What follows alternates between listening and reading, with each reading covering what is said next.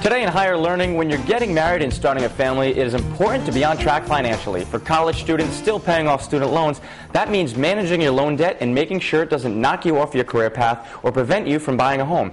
Here are some tips on how to effectively handle student loan debt. Is Peter Kerwin from the Rhode Island Higher Education Assistance Authority. Good morning, Peter. Morning, Ben. This is important for all the single people out there thinking of getting married. I'm single. I'm only taking applications from girls with a 720 credit score or higher. Good move. Right? Smart move, right?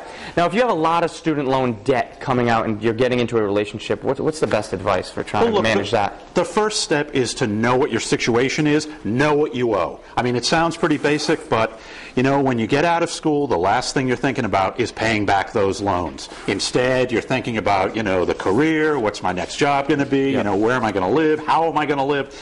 You start getting those bills. A lot of times you're still on that path. You're still maybe in your late 20s, your early 30s, your career, you're juggling and whatnot. Yeah, so absolutely. This can be put on the back burner. You're saying don't let that happen. Exactly, because I mean the tendency is it's all too easy just to picture it in a corner and deal with it at some point later. But when that happens, you know, and then you let it get to a situation where the phone calls start coming, the harassing calls saying you've got to pay these bills. You don't want to get into delinquency and default. That's the key to avoiding those kind of situations.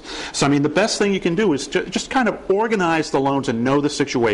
How many different loans do I have out there? How much do I actually owe? What are the terms of those loans? Are they federal loans, which tend to be a little more flexible, or are they private loans? And who's servicing those loans, and what are the interest rates? When you know that information, it really helps you begin to organize everything. And to get that information, there's some good resources out there. There's an outfit called the National Student Loan Data System, nsdls.ed.gov. You can go there, find your information, and that's a really great resource.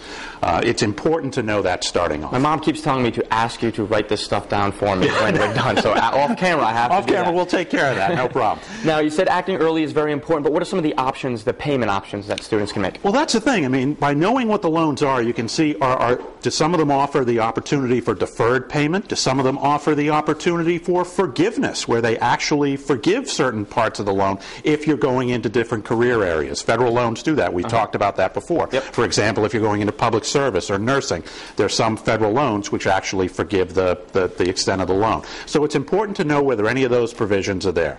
The best thing you can do, too, is if you're getting into a situation where you've had trouble, every state has an ombudsman who is someone who helps student borrowers deal with their lenders. And in Rhode Island, that's the Rhode Island Higher Education Assistance Authority. So you can contact us. There's also a great website, www.mappingyourfuture.org. That's a great resource for the information you need to kind of get things organized and to help make sure that loan problems don't blow up into full-blown disasters where your credit rating is being impacted. All important stuff. As always, beautiful. Thanks so much, Peter. No problem. Guys, great advice. If you want more on managing your loans, just head over to foxprovidence.com.